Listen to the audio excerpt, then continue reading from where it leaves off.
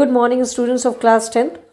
Here I am Poonam Prasad again with the topic the French Revolution and the Idea of Nation of your Social Science History, chapter number 1, Rise of Nationalism in Europe. Students, in our earlier slide, we came across with the definition of nationalism. आप इसे पूछा था, you people have answered me well. The feeling of oneness towards the nation or the feeling of belongingness towards the nation is what we called it as the nationalism, right?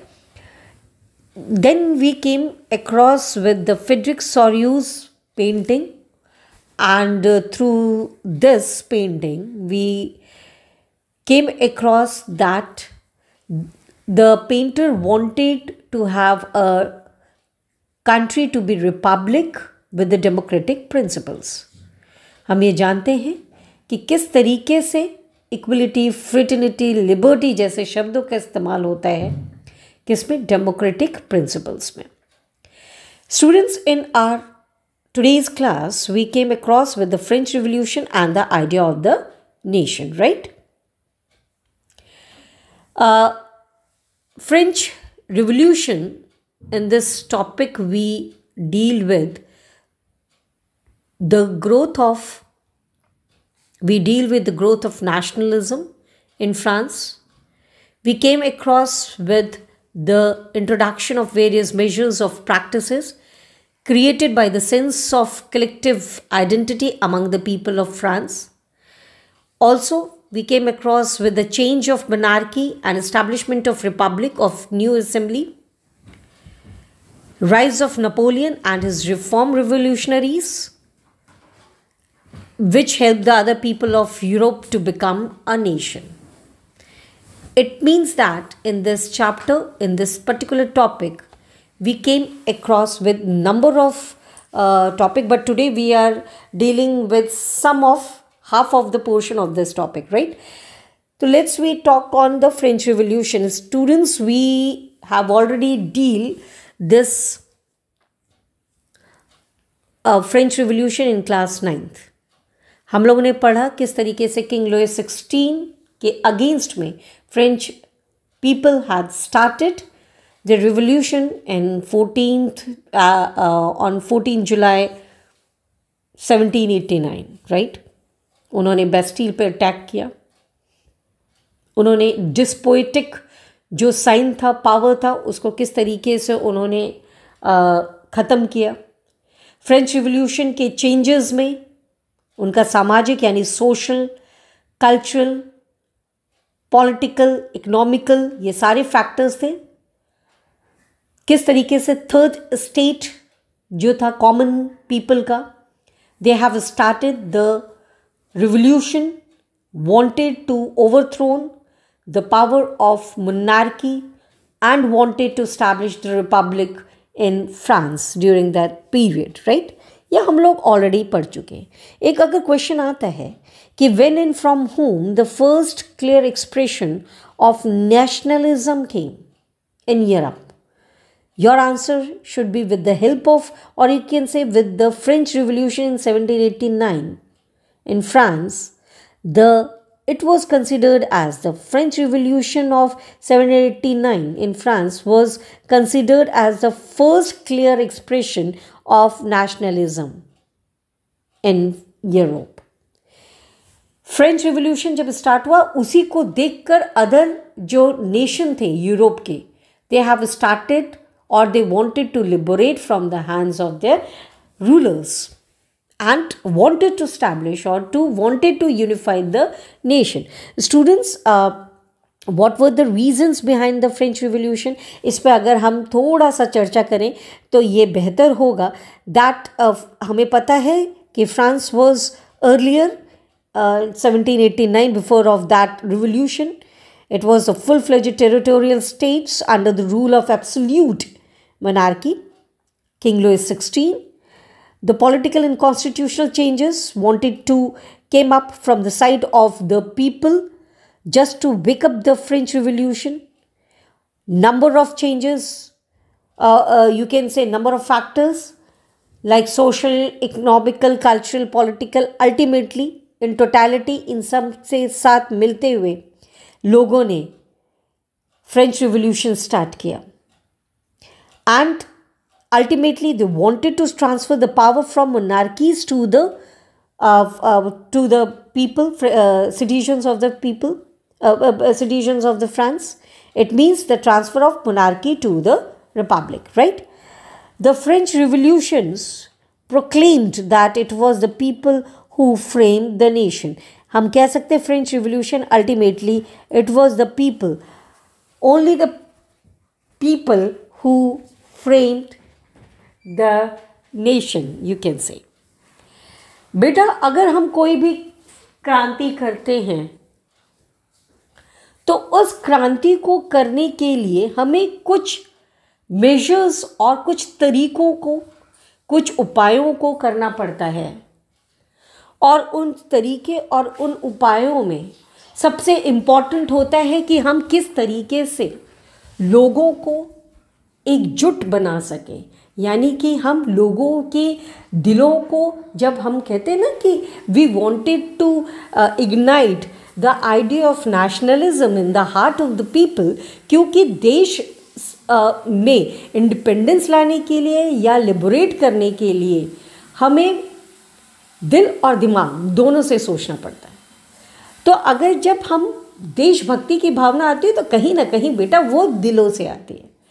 और कोई एक व्यक्ति क्रांति नहीं करता है, हम कह सकते हैं अगर वो स्टार्ट कर भी रहा है तो उसके लिए जनता का होना या उसके लोगों के, उसके साथ लोगों का होना बहुत ज़रूरी है।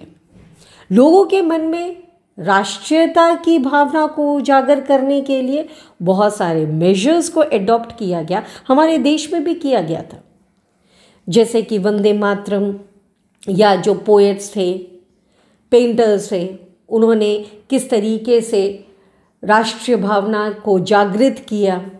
हमारे हिस्ट्री, हमारे फोकलोर्स ने किस तरीके से, लिटरेचर ने, हिस्ट्री ने किस तरीके से लोगों के मन में राष्ट्रीय भावना को इग्नाइट यानी कि उनको जागृत किया। Ultimately all these steps were taken by the leaders, you can say by the people of India। उसी तरीके से यूरोप में भी हुआ। फ्रांसीसी, जैसे मैंने कहा, फ्रांसीसी क्रांति एक प्रोमिनेंट क्रांति थी, एक उसका अपना एक सिग्निफिकेंस था, उसका अपना एक महत्वपूर्ण वो रहा है इतिहास में। तो हम बात कर सकते हैं कि किस तरीके से बहुत सारे मेजर्स को अडॉप्ट किया गया। उन मेजर्स में सबसे इम्पॉर्टेंट मेजर था the ideas of La Pathri, or you can say the fatherland, and le citoyen, that is the citizen. They emphasize the notion of united community enjoying equal rights under the constitution. If we are talking about that, yes, we are Indians, तो हम क्या कहेंगे कि हम under constitution we feel that we all are equal, है ना। We are the people of India। उसी तरीके से they are the people of France। हम कहते हैं कि हमारा जो भारत है we considered as a motherland। उन्होंने ल पात्रे, that is the fatherland, they consider that.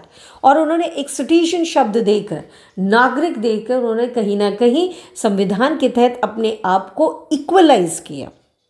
Second, the French flag was there which was of try colour and they replace the former royal standard, जो राजा के पास था, जो राजतंत्र का जो फ्लैग था, झंडा था, उसको रिप्लेस करके दे establish the French flag. Students, then the state general, it was renamed as National Assembly and it was elected by the body of active citizens, right?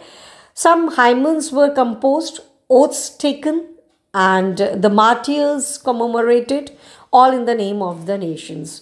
जिन लोगों ने सेक्रीफाइस किया, जो उनके देश के जो देशभक्त थे, उनको याद किया गया।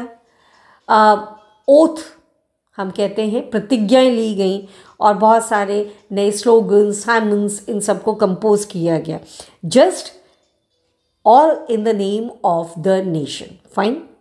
एक सेंट्रलाइज्ड एडमिनिस्ट्रेटिव सिस्टम का गठन हुआ जिसने कहीं ना कहीं यूनिफॉर्म लॉज स्टैब्लिश किए for all the citizens with in the territory.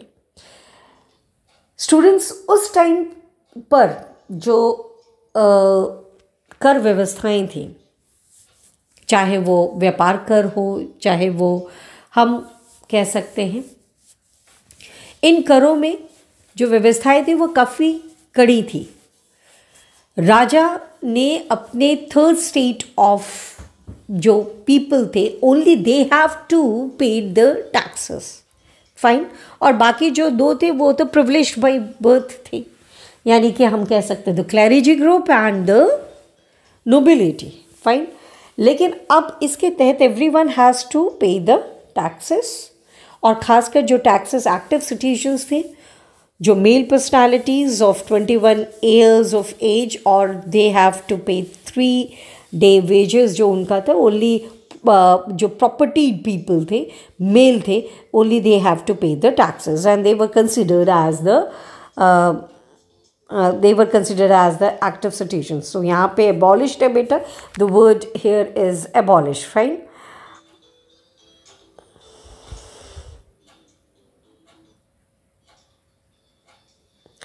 Then if we are called it as the uniform system of weights and measure was adopted during that period of time. The currency as well as the weight and measure was not unified. कोई uniform नहीं था, it was not uniformed बेटा। तो उसको United, उसको एक करने के लिए, to unified them, the uniform system of weight and major were adopted. Regional dialects were discouraged and French, that as it was spoken and written in Paris, became the common language of the nation. बेटा ये collective major जो है, identity है, वो ultimately ये दर्शाता है कि किस तरीके से फ्रांसीसियों ने अपने को, जो फ्रांसीसी क्रांति थी उसके लिए उन्होंने तैयार किया। क्योंकि अगर ये राष्ट्रीय भावनाएं नहीं आएंगी इन चिन्हों के द्वारा, या इन जो एक मेजर्स थे, तरीकों के द्वारा, तो ultimately it won't be possible for them to go through with the power of monarchy, and overthrown the power of monarchy and wanted to able to establish the republic in France. Ultimately हम ये कह सकते हैं कि what was the aim of the French people or the French Revolution? The aim of the French Revolution was to liberate the people of Europe. Basically wanted to liberate the people from the hands of monarchy, from the despotic rule, and help the people of the Europe to become, or to form, or to unify the nation. By this children, आज का topic complete होता है। कल इसी topic को लेते हुए हम लोग पढ़ेंगे Napoleonic code. Is that clear? Napoleonic code, जिसको हम लोग सिविल कोड बोलते हैं, 1804। तो इस पर्टिकुलर चैप्टर का सबसे इम्पॉर्टेंट जो क्वेश्चन आज हमने पढ़ा है वो है, that is mention the measures and practices introduced by the French revolutionaries that could create a sense of collective identity among the French people. Collective identity होता क्या है चिल्ड्रन? बेसिकली कलेक्टिव आइडेंटिटी का मतलब होता है, if we are talking about the collective identity, it means that एक ऐसे हमारे जो चिन्ह, सिंबल्स, जो कहीं ना कहीं हमारे अंदर एक होने की भावना जगाती है। फॉर एग्जाम्पल, अगर मैं कहूँ कि मेरा राष्ट्रीय जो ध्वज है वो क्या है? तिरंगा, तो आपका भी होगा, है ना? अगर हम कहेंगे राष्ट्रीय फूल, पुष्प क्या है? तो कमल, दैट इज लोटस, आपका भी। राष्ट्रीय पशु बंगाल टाइगर, आपका भी। It means that what?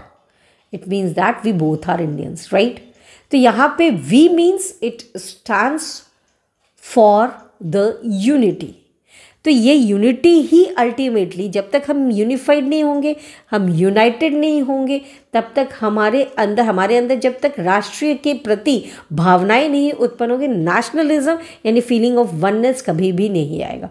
और अगर हमें राष्ट्र को आज़ादी दिलानी है, चाहे from the hands of colonial power और from the hands of the you can say military power, और you can say from the hands of monarchy, तो अल्टीमेटली हमें एक होना होगा। यही चीज़ फ्रांसीसी क्रांति में हुआ। Is that clear? तो फ्रांसीसी, it means that French revolution played a very relevant और vital role in the world history. By this notion, student, we have completed this topic, and tomorrow we will learn about the Napoleonic Code or the Civil Code, right? Till then, watch the video and take care, students. Bye.